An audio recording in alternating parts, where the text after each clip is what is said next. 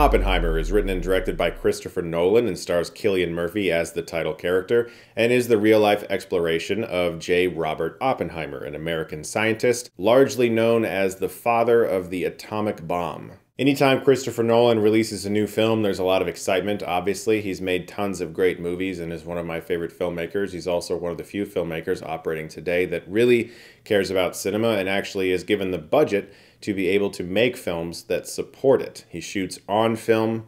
He does everything practically. He wants as little CGI as possible and has claimed that there is not one CGI shot in the entirety of Oppenheimer. I don't know if he's including things like cleanup in that. If he never even had a single VFX cleanup shot, my spirit just left my body. Like, that's astounding. As is this entire film. It's 3 hours long. It is dialogue heavy, but we're also gifted with being able to be inside of Oppenheimer's mind when he's trying to imagine these things early on in the film. Those sequences are also visually dazzling, combined with an incredible score by Ludwig Göransson, returning from working with him on Tenet. And watching all of the rated R, 3 hour, dialogue heavy, shot on film with black and white sequences movie in IMAX today, I couldn't help but feel like I wasn't in 2023. And it's tough to know where to start, having seen the film just once, because Nolan is excellent at editing his films in a way where it feels like there truly is no fat. The baggage is non-existent. The actors deliver the dialogue fast. We jump between time periods fast. The scenes move fast. The 3 hours feels more like 2.5. Somewhere 30 minutes evaporated while I was watching Oppenheimer. And there is just no way that you're going to get everything on first viewing, because there are so many character nuances happening, moments of history that are being depicted in the blink of an eye, things you might have heard about or seen on covers of magazines flash by so quickly, and you're like, oh, that was that. Yeah, I remember hearing about that. Or you know, pieces of the movie feel so important, but Nolan sort of lets them take a back seat in a way that makes them feel less cinematic. And I mean that as a compliment. It doesn't feel like Nolan is treating his subjects like they are characters in a movie. It feels very much like he is allowing them to just be people. There are massive A-list stars, Oscar winners in fact, who have like 2 scenes in the movie. They're just showing up to be in like 2 scenes. Now that says something about people who want to work with Nolan and how they'll basically drop anything to be in a Nolan movie.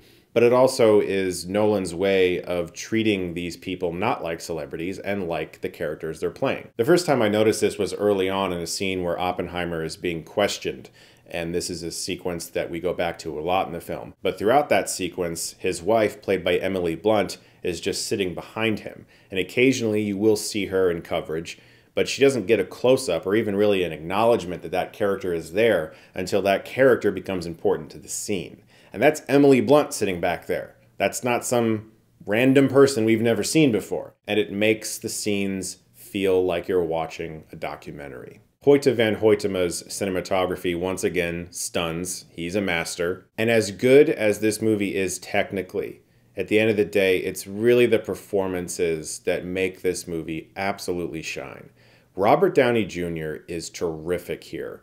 I have not seen him this good in a movie in, wow, maybe Kiss Kiss Bang Bang. Like, I love him as Iron Man, but he's played the same character for a long time. This is a phenomenal performance, and I would not be shocked if he was nominated for Best Supporting Actor. But Cillian Murphy, in his first lead role in a Nolan film, should absolutely receive an Oscar nomination. His work is amazing here. He not only looks a lot like Oppenheimer, but every scene, he is just captivating. And it goes beyond his incredible eyes.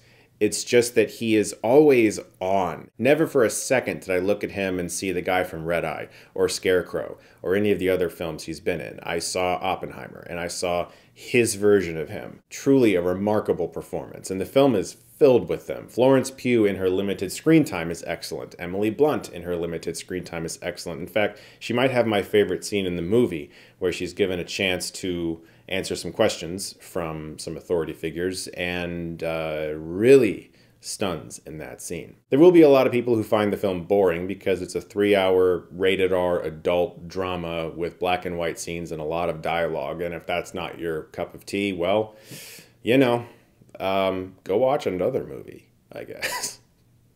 There's a lot of other things you can watch. I really love the fact that I got to see a film like this in theaters tonight, and I hope that other people do too. Now, I do have to mention one thing, and that is the sound mix. The sound effects are incredible. The musical score is great. But like a lot of Nolan's recent films since Dark Knight Rises, his dialogue pass feels muted, it feels echoey, and I would say I discerned about 75% of the dialogue. So there's a large chunk of the movie where I was like, what did they just say? And I know a lot of these complaints were lobbied towards Tenet. A lot of these complaints were lobbied towards Dark Knight Rises. And it's back. I don't know exactly what is going on, but I found myself straining to listen to a lot of scenes. And then there were others that sounded fantastic. And I understand that Nolan is probably going for some sort of documentary-esque realism with scenes where people are walking around in crowds and you can't quite understand what they're saying, because in real life it feels that way too.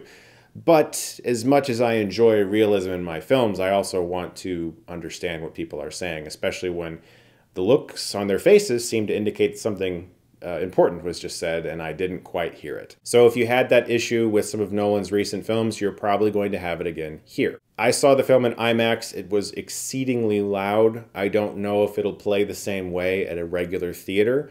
I can't answer that question. I'm pretty sure the IMAX theater I saw it in was pretty state-of-the-art, so I don't know what else to say about the dialogue in Nolan's recent films. It's been said enough. It's clearly a choice. Beyond that aspect of the sound mix that I'm sure will be a little easier to digest when you watch the film with subtitles, this is truly a monumental achievement. It's a character study of a very complex person who could be viewed as a hero and a villain to so many people that the movie does a terrific job of balancing that legacy. You should definitely see Oppenheimer. It's fantastic, especially to support what feels like one of the last filmmakers who's making films along these lines. It really just seems like these budgets are given to a handful of people, Nolan being one of them, and I'm glad that he's taking that money and making challenging adult dramas. Guys, thank you so much as always for watching. Look forward to more videos very soon, and if you like this, you can click right here and get Stuckmanized.